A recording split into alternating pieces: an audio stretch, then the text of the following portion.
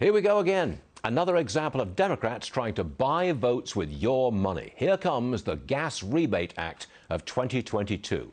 3 House Democrats, Mike Thompson, California, John Larson, Connecticut, and Lauren Underwood, Illinois, they want to send everyone a check for $100 for every month when the gas price averages $4 or more. Dependents would get the $100 too. $400 a month for a family of 4? That will buy a few votes, surely. But it will also increase demand for gas. That's what the money is supposed to be spent on. Don't Democrats want us to use less gas because it's bad for the climate?